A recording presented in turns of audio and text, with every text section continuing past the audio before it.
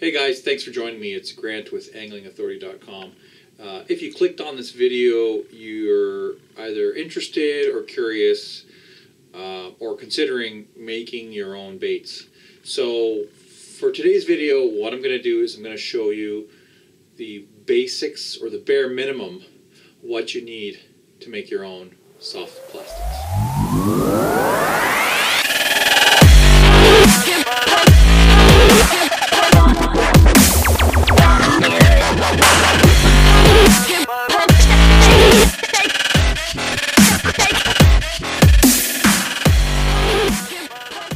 So let's get started. So for the purpose of this video, and remember guys, this is just if someone who has zero equipment who wants to start making their own baits, what do they need? So I'm going to show you really basic items. This is going to be just bare bones to start. And what you do need to start, the first thing you need is material. So what you can do is you can go purchase fresh plastisol. We call it virgin plastisol from an online supplier.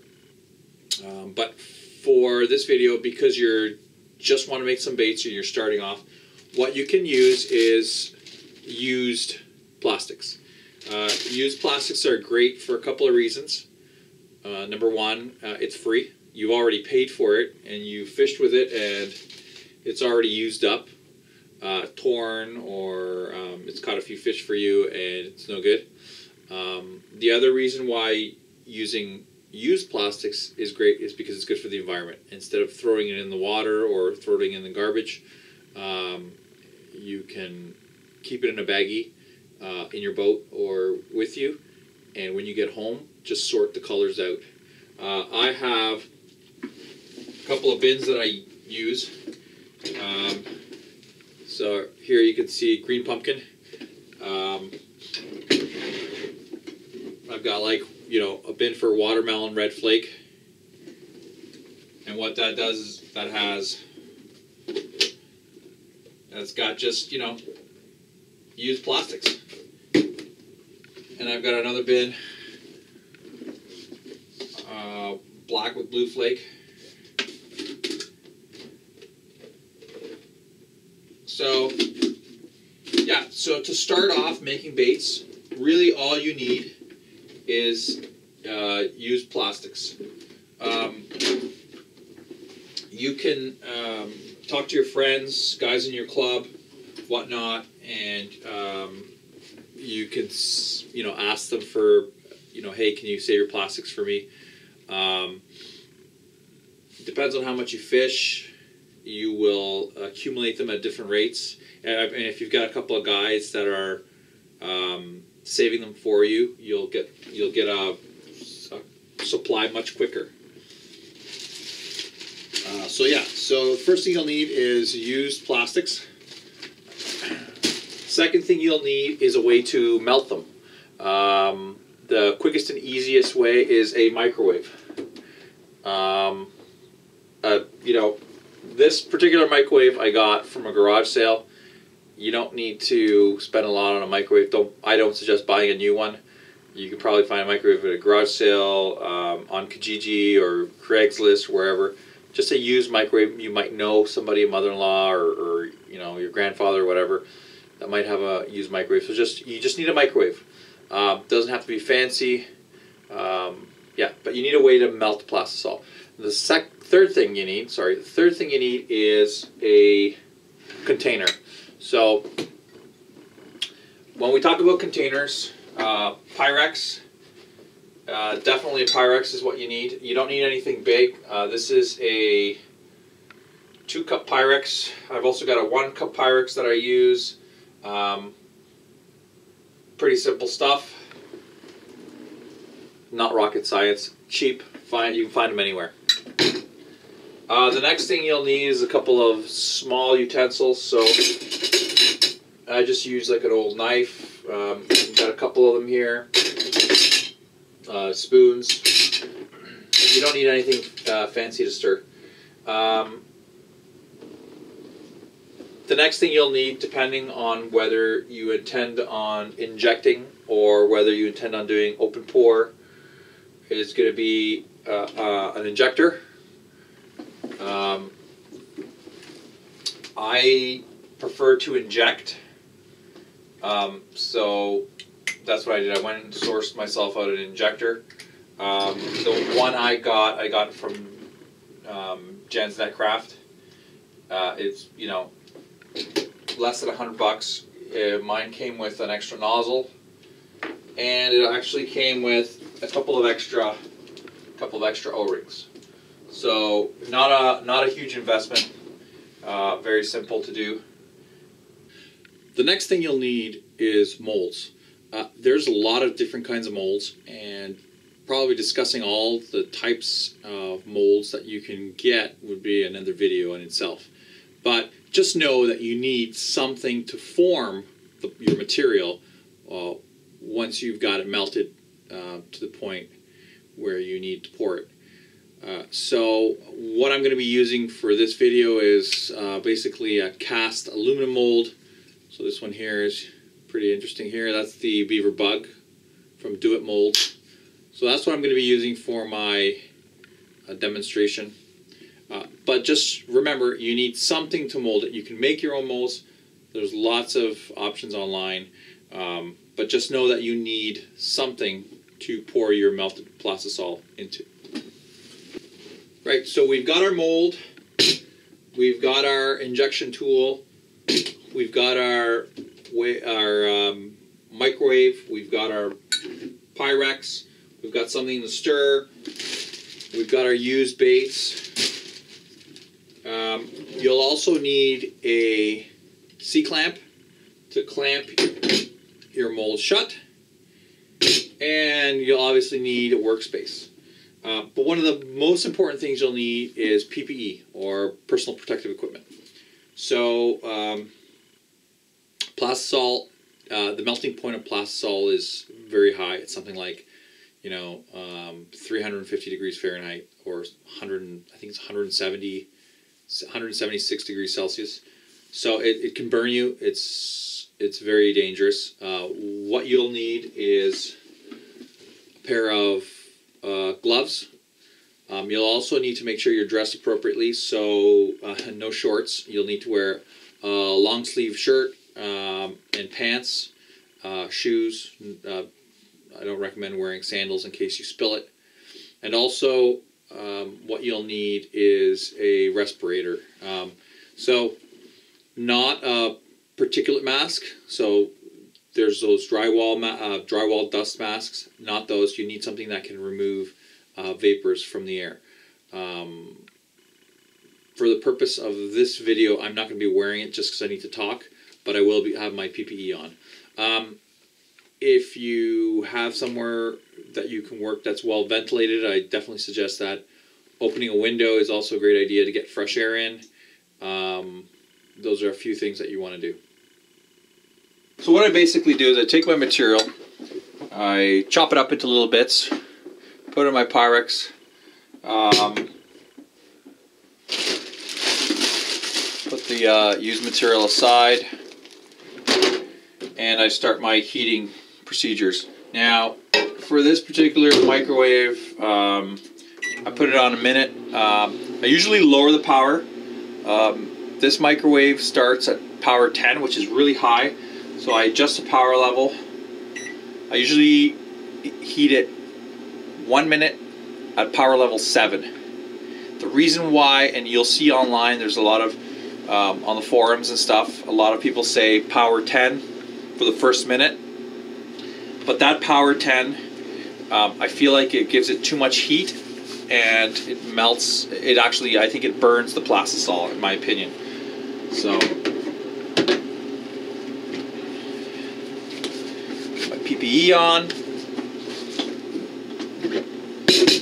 At this point, what I do is I prep my mold. So,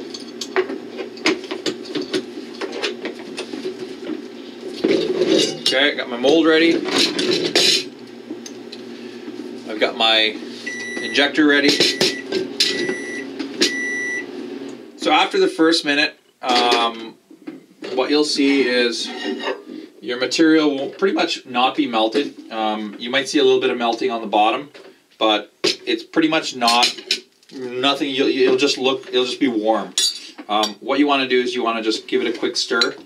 The idea is you want it to melt as uniformly as possible.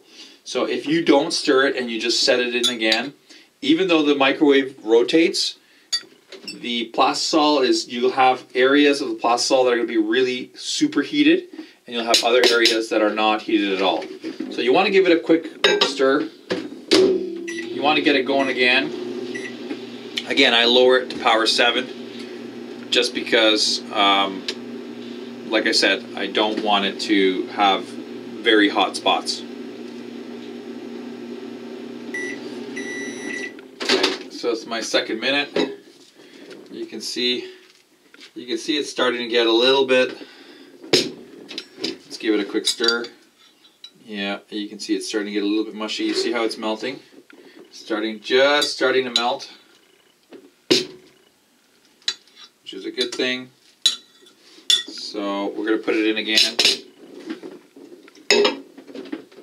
Oh, that's melted already. So you see, we want to make sure we stir it up. Get that melt nice and even.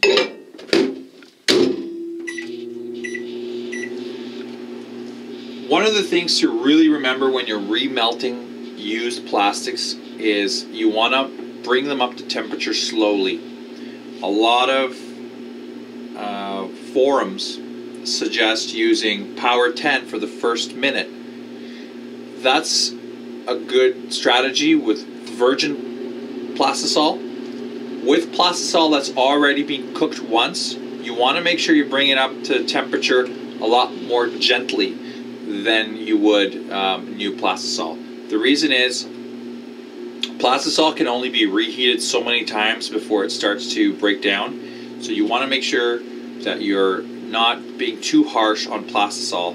I mean, that's already been used. I mean, I've remelted plastics, 4 or 5 times already, but every time it gets more delicate and you want to be more careful with your plastisol.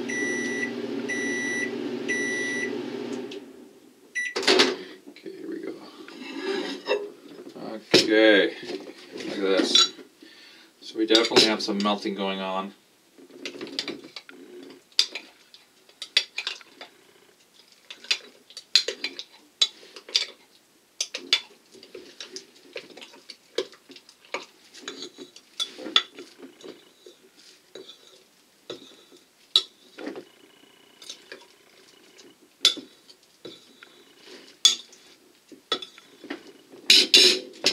So that looks good. Give it another hit.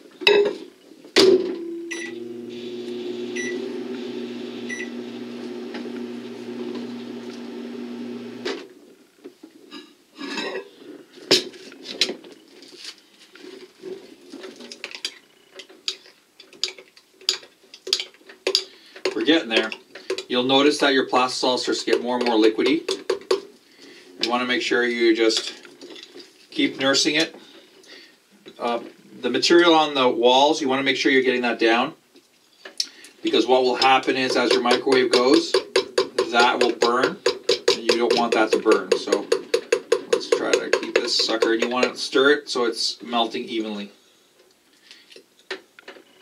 Okay, let's give it another 30 seconds. I'll go power 6.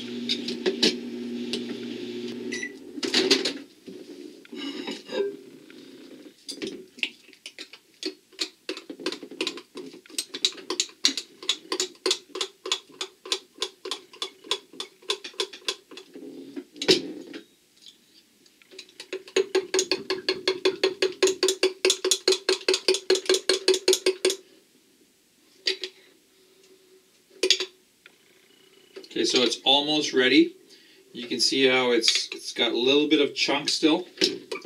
We're going to give it another hit. I'm just going to give it another hit.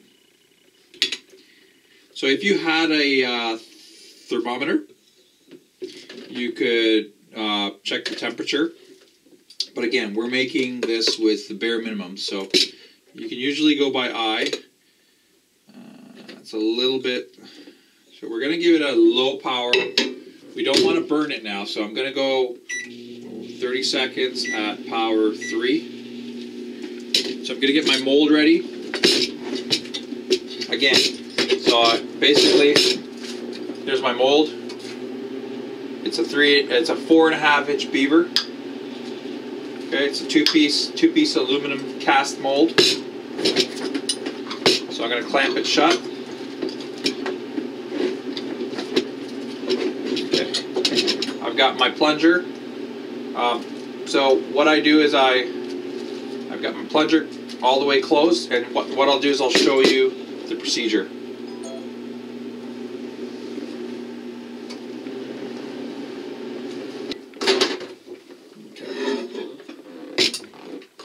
Give it a quick stir.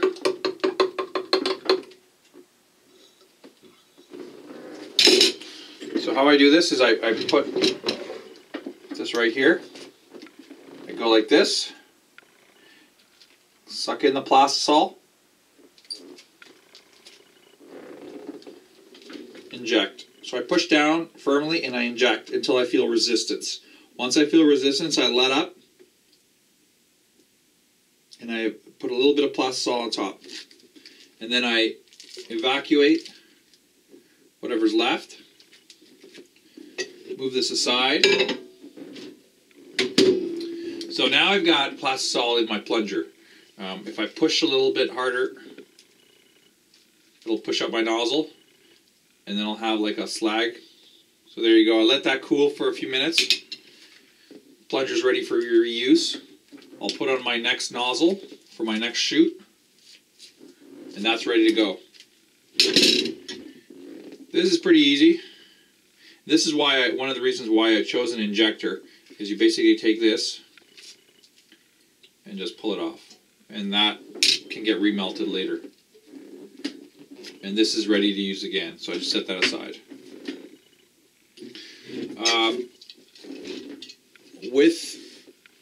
With a injection mold, it's pretty cool because so what you want to do is, you see that there, see how it,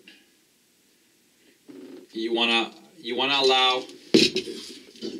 put a little bit extra into the I guess it's the nozzle or whatever you call it. What happens is as the plastisol cools, it will contract. And you want to have material up here so that as it contracts, it can suck that material in, and you don't have any voids basically in your bait. So we'll let that cool. One of the things that you need to do also is keep your plastisol kind of warm. Now, if you've done any research online, you'll know a lot of guys use hot plates. I don't use a hot plate.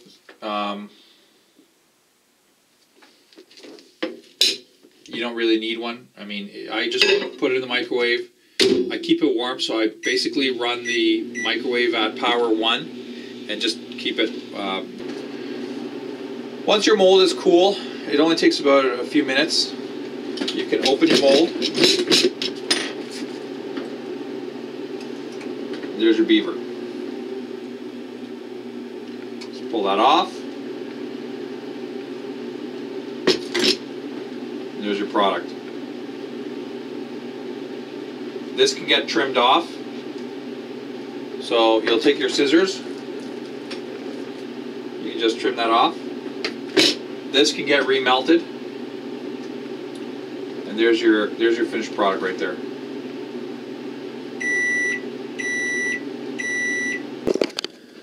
Okay, so the last step, once you remove your baits from their molds, you got to set them on a table or a tray or a plate, anything you want to use so that they can cool off and harden.